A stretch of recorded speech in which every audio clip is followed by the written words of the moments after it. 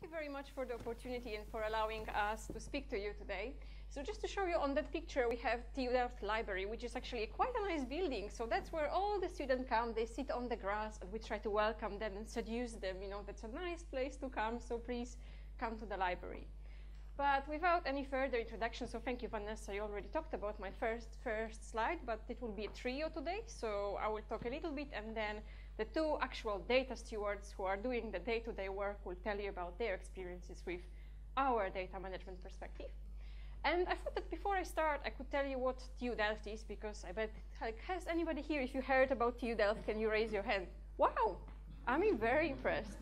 So TU Delft stands for the Delft University of Technology. So basically it means that we just focus on sciences. So social sciences is part of sciences in the Netherlands, so just to let you know, but we don't have many arts and humanities within TU Delft. And I also wanted to tell you where Delft is, because maybe people don't know that as well. I didn't know, I have to say. Delft is just there. It's sort of in between The Hague and Rotterdam, and I think quite interestingly, and it also reflects how collaborative in nature Dutch people are.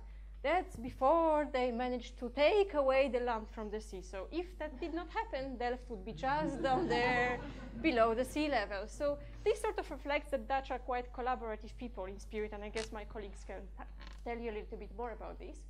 But the plan for today, so first I would like to give you a little bit of a bigger picture and understanding what's the Dutch landscape about open science and research data in general. It's quite different from what we have in the UK, and how TU Delft wants to respond to this. And then we'll be telling you a little bit about what the data stewards actually are, what do they do for the whole day. And finally, we'll give you one case study from one of the 8 faculties that we have in TU Delft, and what does it mean to have a data steward there. And finally, there will be some time for questions. And the slides are, of course, available. So if you would like to see the presentation, you can go to Zenodo and you can download all the slides. So just to start, the Dutch perspective. What is the Dutch perspective on open science and data management? And I'm very grateful to Nicole, because she already introduced the funders management, and then you talk about the policies and so on. So yes, in the Netherlands, we also have funding bodies. We also have policies. So as you all know, yes, there are the requirements. This one comes from Horizon 2020, so the European Commission. We have some other funders, for example, NWO, which encourage research. Actually, they require that data is shared, that researchers submit data management plans. So same old, same old.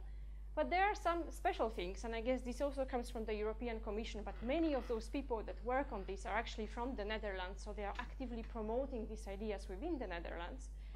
You might have heard about the fact that now the European Commission's recommendation is that 5% of the research expenditure, which you're putting on your grant proposals, should be devoted to managing research data. Moreover, and this guy is actually one of our, key, let's say, advocates for data management within Netherlands, Barend Mons. He is one of the expert consultants for the European Commission.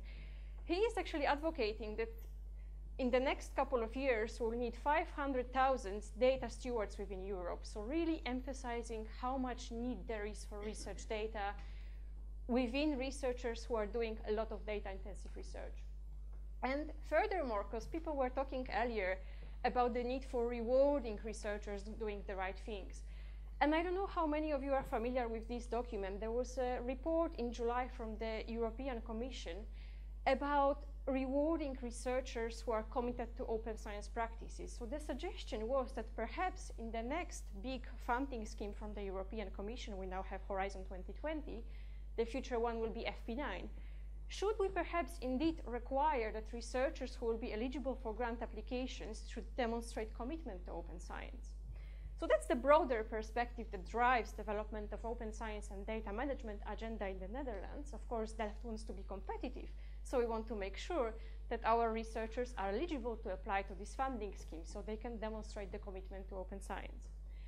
Specifically in the Netherlands, we have this guy, he's our prime minister, and don't try to play this video unless you speak Dutch, because it's in Dutch, so you will not understand. But what I wanted to point out that the strategy of the government for the future really encompasses open science and open access. This should be the norm. So that's really coming from the funding bodies to the government and to universities themselves. And like a huge Dutch coalition, again, collaborative project, which is called the open science national plan for like making sure that data and open access becoming the norm. So there was a coalition of all the different universities and various stakeholders which came up with their own self-driven initiative. What do we as Netherlands want to achieve? And what do they want to do? They want to make sure that by 2020, all research data is fair, that researchers are being recognized and rewarded for open science practices, but also that we have the full access to publications and that researchers get the support that they need to do these practices on their day-to-day basis. And what about TU Delft? How TU Delft treats all these?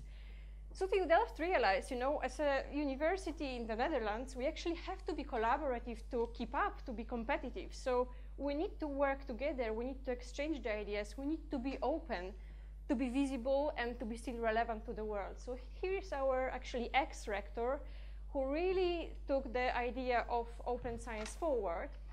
And what he did, he actually embraced the idea of the openness, calling TU Delft as the year of the open. So 2017 was the year of the open of TU Delft.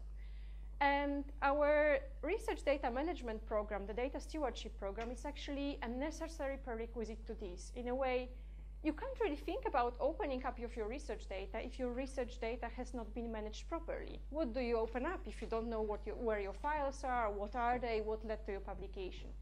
So the data stewardship program at TU Delft is actually the core component of the wider open science agenda at TU Delft. And what's the goal of this data stewardship program? The goal of the program is to really make sure that researchers across the whole campus are able to implement good data management practices for their day-to-day life as researchers. And of course, this would mean different things to different people and different disciplines. And at this stage, I will give way to Kees.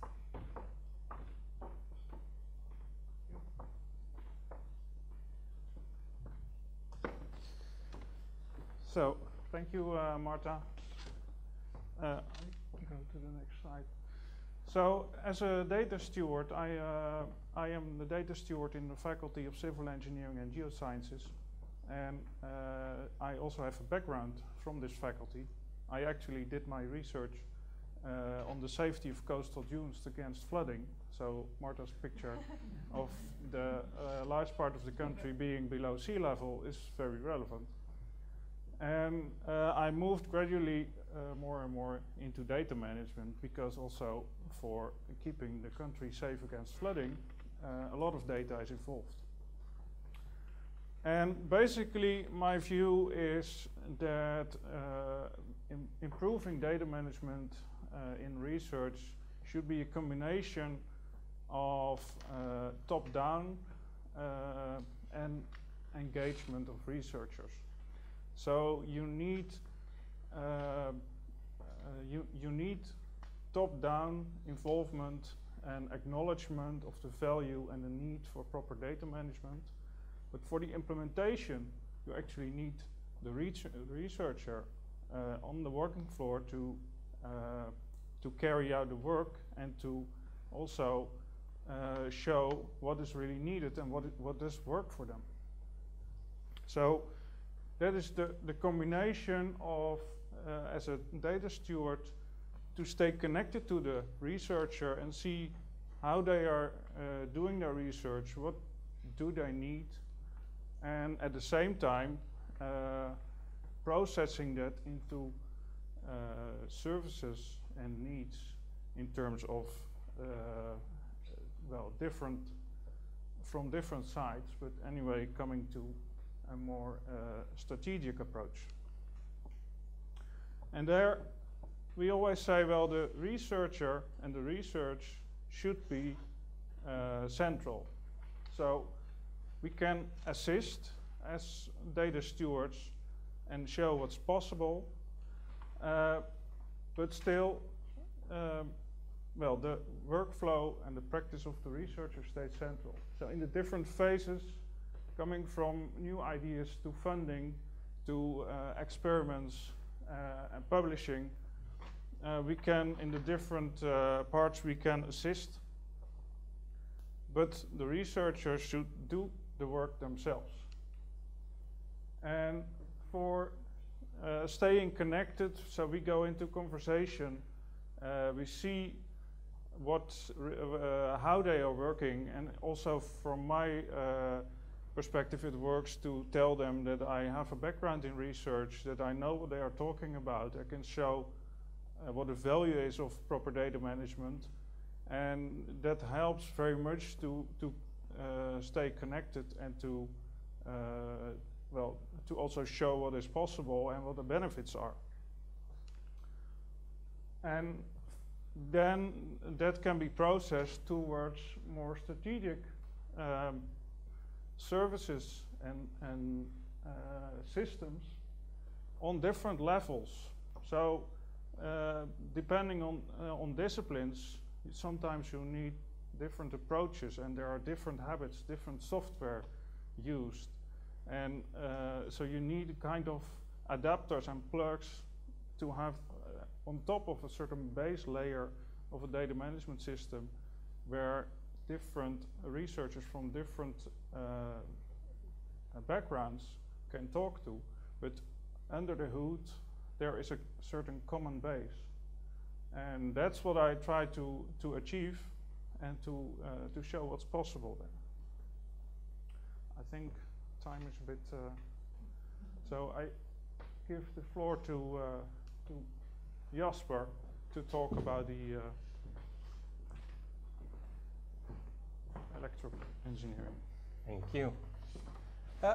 Hi, my name is Jasper, as Marta introduced me. I'm the data steward for the Faculty of Electrical Engineering, Math and Computer Science. That's another piece of not so beautiful Delft architecture in comparison to the library, but still it's our building. I'm going to talk about the case study for this faculty specific, what we've found so far. A couple of results are, do you have 2 minutes? Oh God. It's going to be very quick. What we found out so far, some things we are working on and how we are working. So let's see, this is for, yeah, so what we found out that applied mathematics is by far the most common research methodology, as is in the name of mathematics, but this also goes for like mathematical physics, which is the Department of Applied Math, intelligent electrical power systems, which is electrical engineering, and intelligent systems department has web information systems. Now this means that the primary data that researchers use often comes from third parties and commercial third parties. They write code that contains algorithms to process that data. That means that the primary research data usually is not ours or not gathered by the researchers themselves. Now, that also means we have several big data researchers. Now, what we have found, so that leads to the following topics that we've identified so far, and I'm going through this very quickly, that are important. So because a lot of the researchers write their own code, the software sustainability is very important. If you want to make research reproducible, and presenters before me have said it, reproducibility is key. You need to make sure that their code is kept as part of the data, but also maintained, because depending on what kind of platform you write your code on, or with the updates from the software itself, it might not even be usable. Another part is, like I told you, the intellectual property rights, and with regard to that, we had a small survey, and just you see percentages, but there are about 100 responses. Only less than 50% knows who owns the research data they're working with, and I'd say that's not enough. And archiving of large data sets, what are the current options? Because we currently have none, so that's something we need to think about for the future. So when you talk about how we go about working and engaging researchers, creating awareness, it comes through with a little bit of humor, because while this is a very serious topic, if you can engage researchers who by definition are skeptical, you need to do that a little bit lightheartedness. This is actually a slide we used, by the way. And with regard to this specific topic, to prevent data loss, it's usually PhD students that lose their data when they go away, when they finish their PhD. They're abroad, and when their promoter tries to contact them, the data is gone. Their laptop got white, or it is, I have to stop, okay? Well, yeah, no. I have to stop, but first, okay, so what are we currently working on then? Specifically, a project where there's sensitive data that we need to have ownership for, because we're working 2 university medical centers, and it's not clear who owns the data, but it's very privacy sensitive data. So this is more of a case where, okay, we need to figure out how we can handle this data. And then the mandatory DMP, as Marta told about, there are funders who require you to write a DMP and possibly archive your data. Now, that program is important because it contains 5 big data projects. And those are going to be, I think, the first big data projects where the funders are going to require you, if possible, to archive your data. But again, what are the options? And we need to figure that out in the upcoming years. And then a PhD student policy where we want to make sure that if we want to ensure that PhD students make it mandatory for them to archive their data, how much work will that create for us? Because if we have 80 new PhD students a year who all come to one data steward, that's not enough resources we have.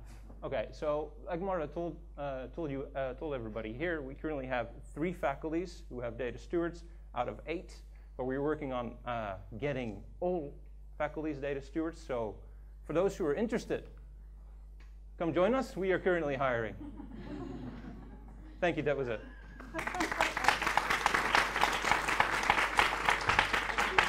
Then I give it to you. So, thank you very much indeed, Delft. I'm sure there are some pressing questions. Yes, we already have a hand up. Where is the queue? Okay, how far am I going? Quite far. Okay. Oh gosh. You know what? I'm just going to drop and do a light toss. Yeah, a very quick question again. You said that as a researcher that it was easier for you to speak to researchers about managing the data. Do you think that's an important point? Do you think they'll have more respect for your opinion coming at it as someone with research experience as opposed to someone who maybe has never done any research coming and saying, well, you need to put your data here, and without actually having had to do it themselves? Yeah, well, I think as a researcher, so you more easily can speak the language, let's say, and get this connection. So show your own experience, and in my experience, that really helps to show that you know what you're talking about, and that you also know that the research is the basic, and that the proper handling all the things around, including data, that should serve this research, and it should not be a means in itself. Perhaps if I may just add to this, and something that I also wanted to stress, that when we hire our data stewards at each of the faculties, the key requirement is actually not to have data management experience, but to be the disciplinary expert for one of the research area of the faculty.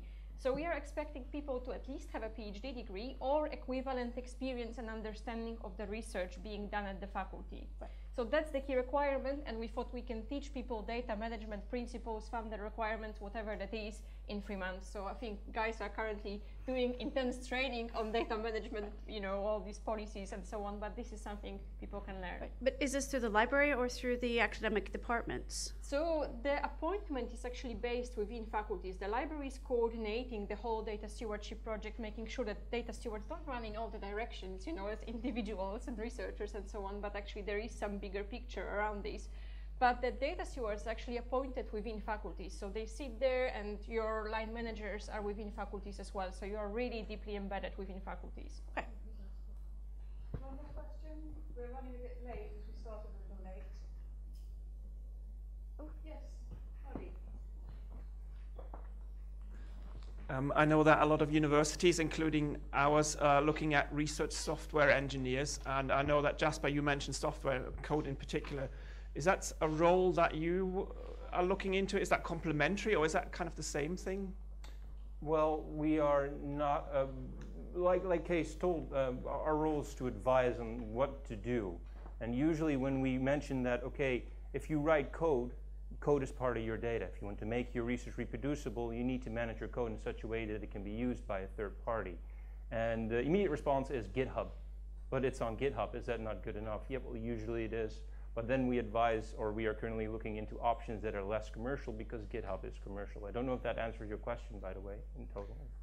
I don't know, is Delft looking at specifically supporting software as its own thing, or is it does it come under your Yeah, as far as I know, we're currently looking into having a organization-specific GitLab. And maybe I can also add to this that we're actually thinking of having software stewards. That's something like in, you know, like thinking process, but maybe that would be useful to have somebody for organization. Yeah. And I know that there are some discussions because currently, as probably many of you, we actually don't have a data policy, by the way. We first want to create the support and the people on the ground, making sure we have the solutions before we have the policy in place. We are currently drafting the data management policy, but we are thinking of actually having a separate software management policy. So that's a bit unfair to say that software is data. No, it's not. The archiving of software is a completely different story than treating data. So yeah, no, one of the things if we were talking about PhD students is we think about general training, and then there's an absolute necessity for specific software training with regard to data management, because it's such a specific topic that you can't just do that together with regular data management. Yeah, I even would say that also in data management we can learn a lot from software management. I'm very much in favor of treating data and release cycles similar to as it's commonly used in software. So I'm afraid I'm going to